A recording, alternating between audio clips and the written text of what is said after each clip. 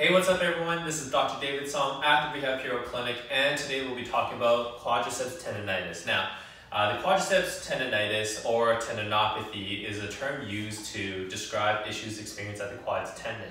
Now, the difference between quadriceps tendinopathy and patellar tendinopathy is the location of the tendinopathy or tendinitis. So, with quadriceps tendinopathy, it will be above the kneecap because that's where the quadriceps tendon is. And with patellar tendinopathy, it'll be below the kneecap. Now, realistically speaking, the exercises you'll be doing for either issue is going to be, for the most part, the same. So, for all intents and purposes, the patellar tendon and quadriceps tendon will be referring to both issues by either term. Now, I like to use the word tendinopathy because tendinitis as a term is a bit antiquated. We now know that tendinitis actually lies on a spectrum of tendon disorders. In that spectrum, we refer to as tendinopathy. And that pathy term is really to describe that there is a pathology in that tendon, whereas tendinitis is a term that's originally used to describe inflammation of the tendon. But we now know that tendon injuries or pain in those areas can exist despite there being zero inflammation in that area. And this can sometimes be referred to as jumper's knee or runner's knee. And these conditions may be related to another condition called Patellofemoral pain syndrome. Now, the differing factor between something like a tendinopathy versus the PFPS is that one is more kind of tissue damage in nature, the other one's more of a biomechanical loading issue. So tendon issue being pathology of the actual tendon, I'll refer to that as the tendinopathy, whereas the patellofemoral pain syndrome is more of a mechanical load issue, which has to do with like knee tracking, but can still affect these two tendons, the quads and patellar tendon. So really, the two different diagnoses tend to go hand in hand when it comes to knee pain and knee issues. But you still want to get that checked out because the initial stages of what you're going to do may differ for each condition, although the late stage, even the mid-stage rehab might be the same, which is really trying to go over effective loading. Now, when it comes to doing exercises for the quads tendon, sensitivity in the tendon is to be expected when you're doing exercises. Generally speaking, the rule of thumb is that this pain should not exceed a 3 out of 10 pain according to your own pain tolerance, as well as the pain should not persist. The increase in pain experience in the exercise should not persist the next day or should not aggravate what you're originally experiencing following exercise. So if you find that these exercises or any exercises that you're doing for your knee does exacerbate your symptoms, does make them feel worse, it's just a signal saying that you pushed it a little too hard. Maybe back off and take it a little bit easier the next time you try out these exercises. It doesn't necessarily mean that you cause more tissue damage. It just means you kind of triggered another inflammatory response or a sensitization of the tendon, which really doesn't mean that you cause more damage. But you want to be careful, of course, and also seek the guidance of a healthcare professional. Now, this type of issue is really a chronic overload of your tendon. Now, people who usually go from zero activity to very active can sometimes experience issues in their quads or patellar tendons because the tendon has been deconditioned for a long period of time and all of a sudden you're asking a lot out of it.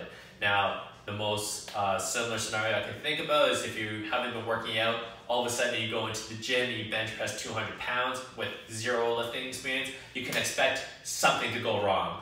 And similarly speaking, a lot of people don't realize that if you're the type of person to sit around all day and all of a sudden it becomes spring or summer and you want to go outside running again, and you just start running 5 times a week, you can't expect your knee to handle that just from the get-go. Now, normally, if you were to condition it slowly over time, obviously the goal is to be able to handle those types of stresses, that type of work. But in the beginning, you want to make sure you're at least following a program and loading up that tendon progressively. As some of you may know, the quadriceps is a muscle group of 4 muscles that start at the upper thigh and go into the knee, one of which also starts at your pelvis actually. And so really the function of these muscles is to extend the knee. So that's the exercises we're going to go over. We'll do that. So we're going to just change the room that we're in so that we have more space. Let's go there right now. All right, so we're going to go over 3 different exercises today. The first of which is going to be how to mobilize the soft tissues in there so that you can experience some symptom relief. The second of which is going to be a beginner exercise, and the third of which is going to be a more advanced exercise for those of you who are in the later stages of healing. You can check out our exercise library at rehabhero.ca/exercise if you want to see more videos on patellar tendon health. All you gotta do is type in quadriceps or patellar tendon or exercises for the quadriceps, and you should be able to find on our database some other exercises you can do. Now, for the first one, we're going to take a foam roller, and we're going to use this to mobilize the soft tissues. How you're going to start is you're going to lie down on that foam roller, and you're going to kind of start at a tender spot on your thigh. So I like to kind of have my elbows down on the floor, my other knee there on the side to support me, and I'm going to place this on a tight spot on the quad. What I like to do first is to roll around until I find a nice tender spot, and once I kind of find it, all you got to do is sit around on it. Now, I'm not really a big fan of rolling around rapidly on the muscle because A, the muscle never learns how to relax under the deep pressure. 2, the pressure doesn't actually end up getting that deep, and it stays rather superficial because you're constantly moving around on it. This can make the muscle spaz out actually, and I like to have my muscles nice and loose when I'm rolling them out.